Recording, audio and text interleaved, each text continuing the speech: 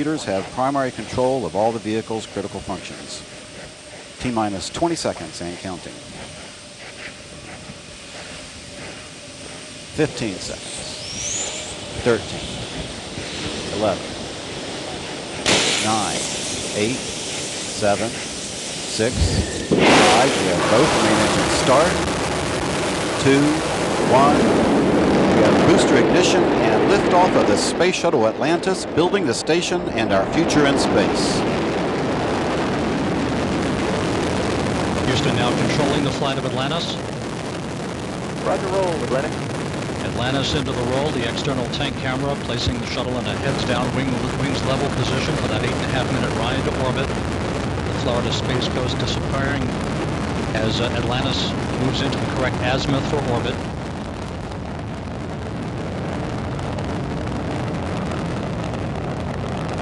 "33 seconds into the flight. First condensation pouring over the top of the orbiter as the 3 liquid fuel main engines begin to throttle back in a 3-step fashion to 72% of rated performance.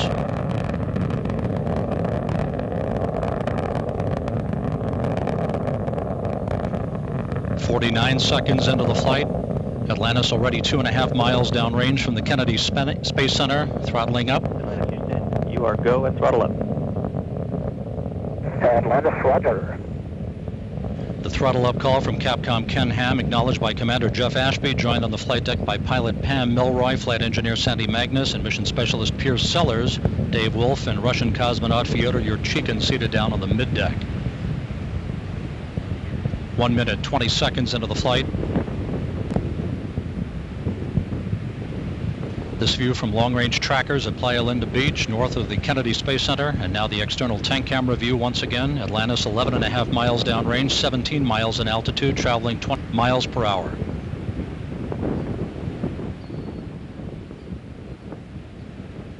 One minute, 40 into the flight, about 20 seconds prior to solid rocket booster separation.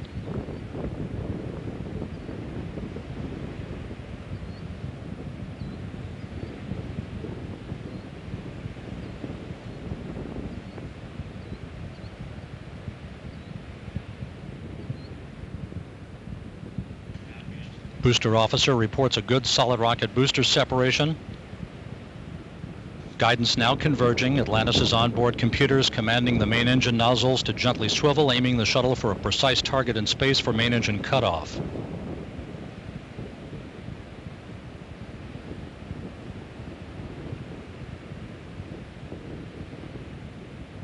Atlantis, Houston, 2-engine TOW. Atlantis, roger.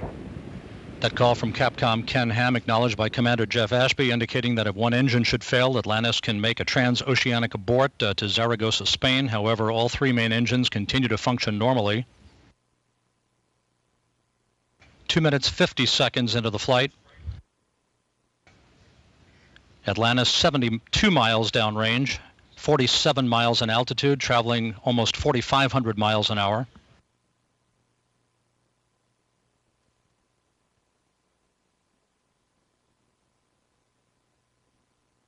Atlantis flying on the singular power of its 3 liquid fuel main engines, which are draining about 1/2 ton of fuel per second from the shuttle's large external fuel tank.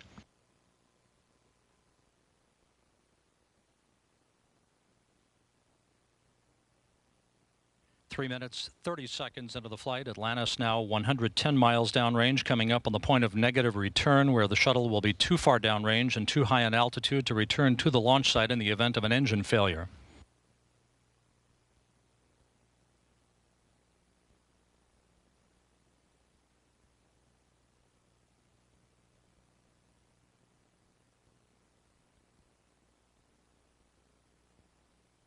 Atlantis, Houston, negative return. Atlantis, roger. And that call-up confirming that Atlantis continues to head uphill. Capcom Ken Ham relaying that to Commander Jeff Ashby on board Atlantis. The orbiter and its 6 passengers on course and on time to reach the International Space Station on Wednesday. Atlantis now 176 miles downrange, all 3 main engines functioning perfectly, as are the 3 power-producing fuel cells and the 3 auxiliary power units, 4.5 minutes into the flight.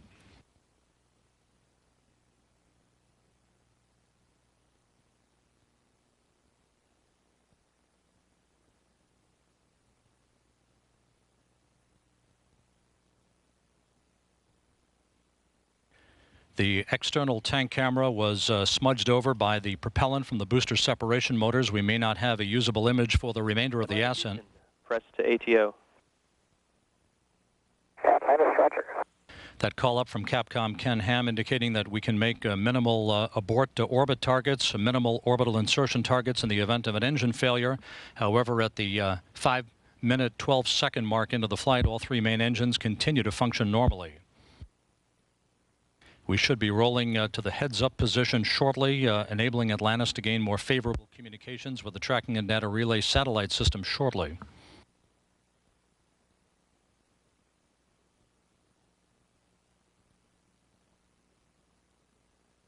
Atlantis, Houston, single engine, ops 3. Atlantis, roger.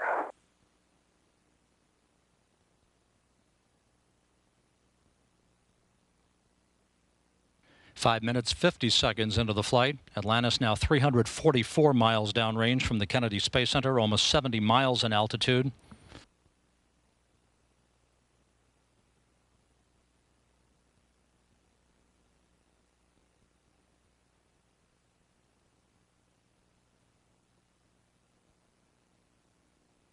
Atlantis, Houston, single engine, Zaragoza 104, and press to MECO. Atlantis, copy. As Atlantis rolls to its heads-up position, that call from Capcom Ken Ham indicating that we can make normal main engine cutoff targets in the event of an engine failure. However, all three main engines continue to function normally. 2 minutes left in powered flight.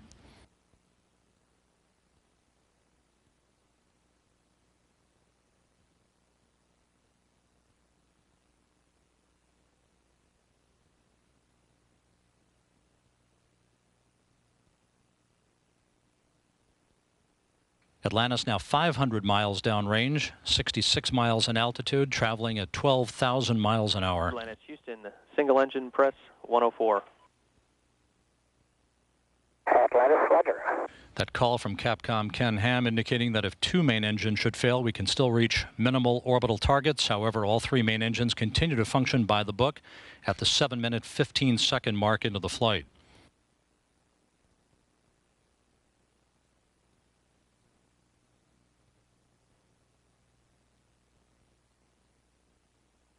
Seven and a half minutes into the flight, Atlantis' main engines are once again being throttled down to limit the stress on the shuttle and its 6 crew members to that of 3 times the effective gravity.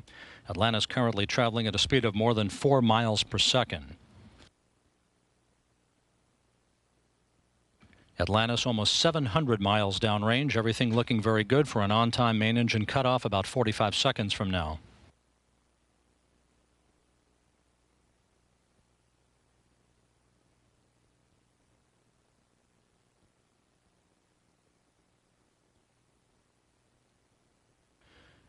Eight minutes, 5 seconds into the flight of Atlantis, 780 miles downrange, standing by for main engine cutoff, which will be followed a few seconds later by the separation of the external fuel tank.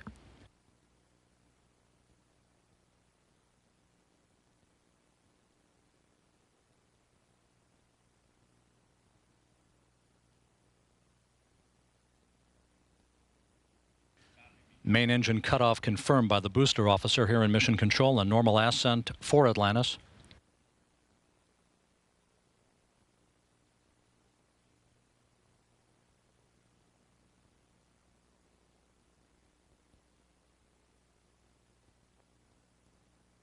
And the booster officer reports a nominal separation of the external tank. Atlantis now moving away from its tank. We saw a nominal MECO. Ohms 1 not required. We saw L4D fail off. No action.